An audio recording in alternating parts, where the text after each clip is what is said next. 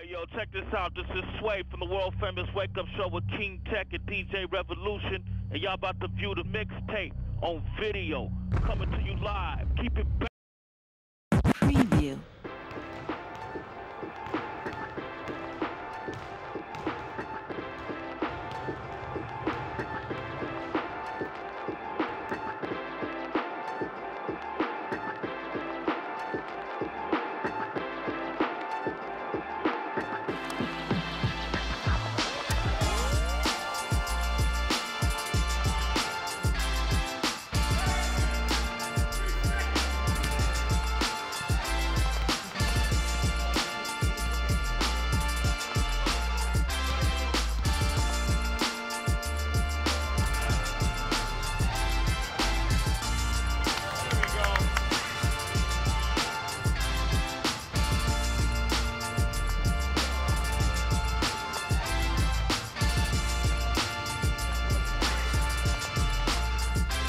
Woods, 65 years of age. My name is Santos Navon.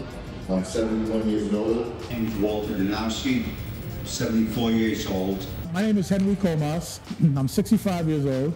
We are senior citizens. Probably the average age of our club is probably 64, maybe 63. It's an organization where we bring eclectic individuals, male, female, all races, over the age of 55 to come together and play and provide community service. Get to play against other guys our age.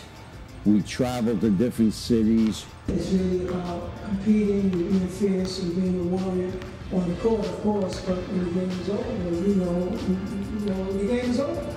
And you have respect, and you have brothers. It's not just a group of individuals playing competitively. It's a fraternity of senior basketball players that come together and support each other. Not just physically, but also we support each other mentally and spiritually.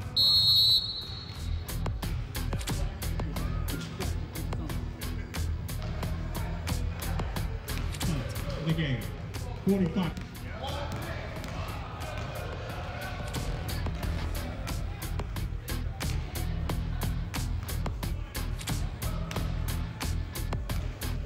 I was playing with the younger guys, and I felt I was getting older, and I knew there was organizations and leagues out there my age, and I would like to find out where they were. Sitting on the outside looking in, and you say, I can beat these guys, you know? And, you know, it doesn't actually happen until you get on the court. First team, a good friend of mine, Tony Green, from the City College in New York, mentioned that there were older guys playing in Buffalo, that there was around. I said, what do you mean? He's older guys like us. You know, I was like, yeah, I'm kidding me. And the team that we traveled from New York was the New York Sugar Daddies. I mean, we never practiced. We weren't in shape. You know, we knew each other, you know, from growing up in the community, but we had no idea what we were in store for. And that was my introduction to Masters basketball. Well, I've been watching Lyle, like I said, for about 7 years on and off. He's played in various tournaments. I started following him through Facebook, and I said, this is one of my bucket lists. Before I get any older, at the age of 60, actually 59, 60, I want to get back in the gym. That's what I was looking for, 60, 65 and over. I called him, and we got, you know, I got involved with his organization, and I love it. We played in Atlantic City, in New Jersey, everywhere in New York. We're planning, hopefully, a trip to Costa Rica. We just found a way to get the information, have it centralized. People can go, they can see what's upcoming events, they can participate, and come take a look. But the key to this is that what's very important is that once we come all together on the court, we're all the same person. We're basketball players. We're players. That whole caste system of who or what you are or what you think you are all goes away.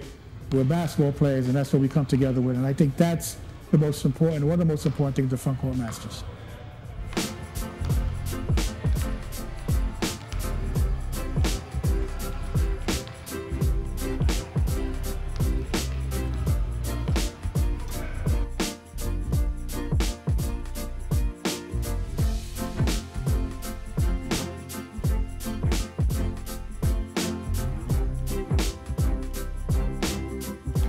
most that I enjoy is the interaction, not only with the players, the families, and supporters of the game, when we do the intergenerational events. We give back to the community by doing mentoring, basketball drills for youth, Big Brother aspects, and it's been very successful. As much as possible, we try to do something with the team, young teens, and or the age 12 years of age or younger.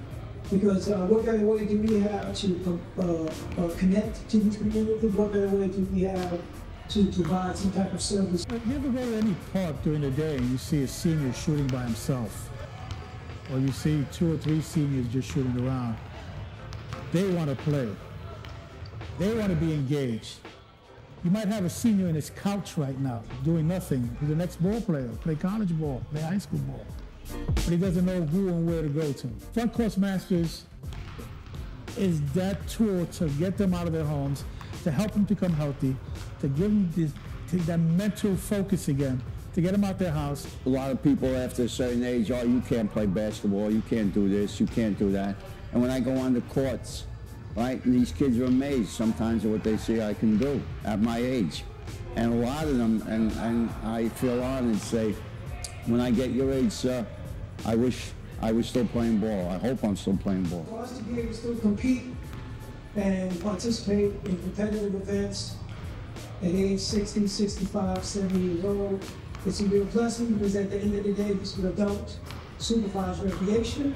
So we try to provide quality venues, quality basketball, and quality social interaction. What we're trying to do is reach out to all the seniors, set this pool that we can come together.